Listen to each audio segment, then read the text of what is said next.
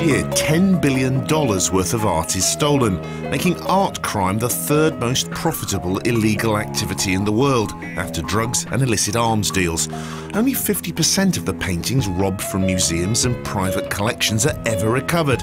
So what are the police doing about this? There are countries who really do not perceive art crime as being a problem at all. While the police have their hands full catching killers and car thieves, private detectives are happy to step into the art crime gap. Able to do things less by the book than their uniformed counterparts, these independent investigators often stretch the limits of how far you can go. They earn their living in a system where you're rewarded primarily for bringing paintings back. I came to the conclusion that some items of property are more important than the people who steal them. Is getting your art back more important than putting criminals behind bars? What does it take to recover a stolen painting?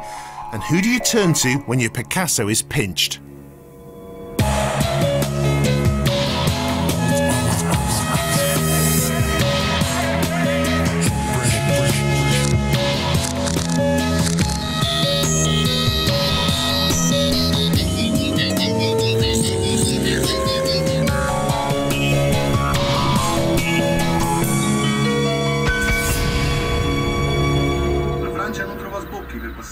Nova in Italy on July the 2nd, 2000.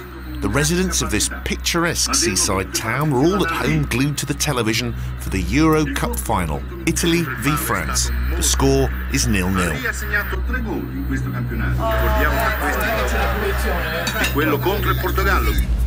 As the match got underway, two notorious art thieves headed for the Santuario della Madonna dello Splendore, an ordinary church with an extraordinary collection of art worth millions of dollars.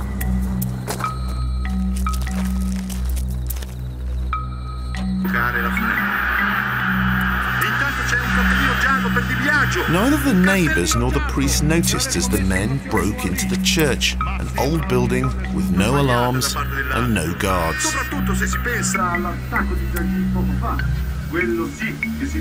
A man out for a walk noticed movement inside, but walked on.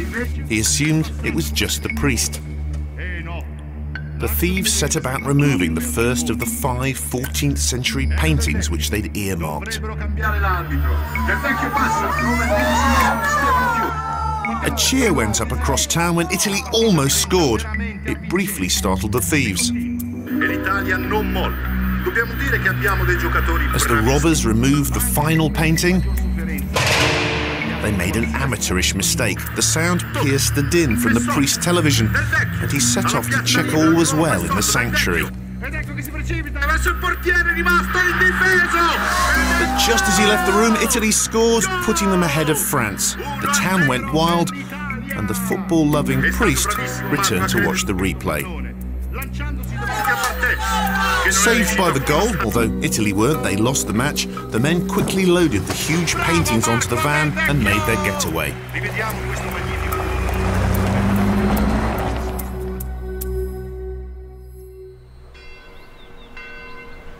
When the theft was discovered by Padre Paolino the next morning, the town was stunned.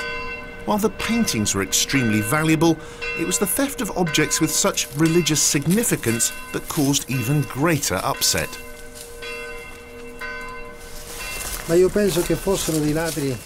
The thieves must have had supernatural powers, because when we went to Holy Mass on the morning of July the 3rd, we found the frames of the paintings in the chancel.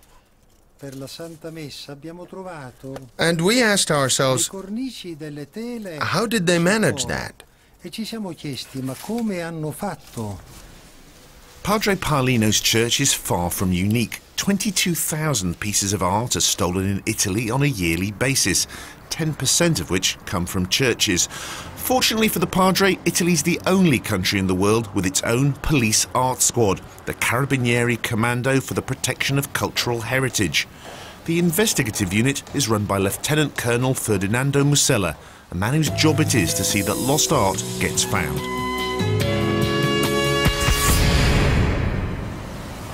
Italy on July the 3rd, 2000. The Carabinieri art squad set off to the little seaside town of Giulianova. The night before, while the entire village had been watching the Euro Cup final on television, the local church was robbed of 4 paintings by Giacomo Forelli and 1 painting by Paolo Cagliari, better known as Veronese. The paintings are collectively worth more than $5 million. To avoid being noticed, the thieves who stole the paintings from the church in Giulianova took the back way in, down some stairs and through a small door used only by the priests. We lock all the entrances to the church just like you would lock all the doors of your house. But we didn't even have an alarm system at the time. We installed one after the burglary. Such alarms are still rare, and art crime is still flourishing in Italy. According to UNESCO, 60% of all the art in the world is found here. Churches are particular favourites for art thieves. It's easy to see why. Millions of dollars of art and not a single alarm or guard to be seen. Enter the Carabinieri Commando for the Protection of Cultural Heritage. The squad's 300 agents recover about 3,000 stolen artefacts a year, 70% from abroad. After many years in the business, Lieutenant Colonel Ferdinando Musella knows his thieves. There are thieves who specialize in church burglaries. They only steal things from churches and never from homes. And then there's a group who we, the Carabinieri, call the Battery of Housebreaking Specialists. When they burgle a house, they make a careful selection and choose items that are hot on the market. The Giulianova robbery had all the markings of a highly professional job. The thieves took only the valuable paintings and left the rest behind. But how did they plan to get rid of a couple of king-sized religious paintings that were sacred and famous across Italy? The Carabinieri had to operate with the utmost speed, because large religious paintings like these are often cut into smaller, commercially viable pieces by the art thieves. The vaults of the Carabinieri are filled with retrieved paintings waiting to be returned to their rightful owners. Musella has a lot of experience of the tricks which thieves try to play. The larger pieces are cut to size for 2 reasons. Firstly, an altarpiece of 2 by 3 meters is difficult to sell because not very many people have such big walls in their homes. And secondly, because cutting it is a way of masking the painting, in the sense that the piece is hard to trace because it differs from the original. It doesn't appear to be stolen anymore because it's only a part of the whole piece. The padre in Giulianova was naturally worried that his sacred paintings would be butchered. The Carabinieri worked swiftly, but came up with very little at first. Then a vital witness turned up. A few days prior to the theft, a woman had gone to the church to pray when she noticed 2 conspicuous men.